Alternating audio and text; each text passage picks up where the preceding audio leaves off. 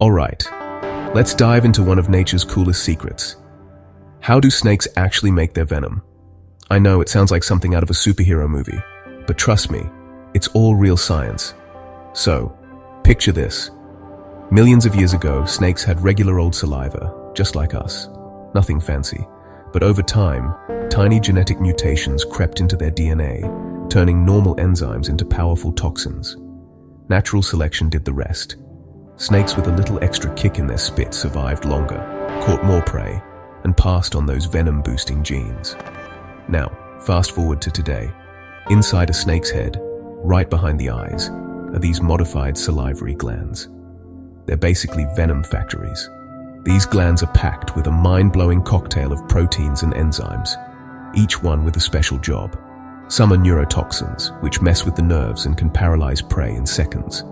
Others are hemotoxins, which attack blood cells and tissues, causing internal chaos. And then there are myotoxins, which go after muscle. It's like a chemistry lab in every bite.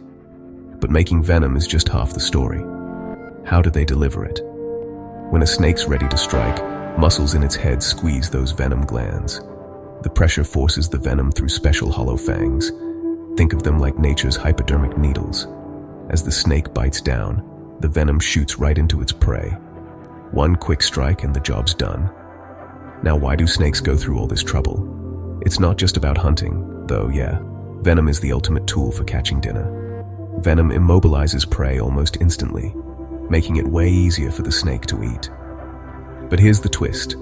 The venom actually starts digesting the prey from the inside out, breaking down tissues even before the snake swallows.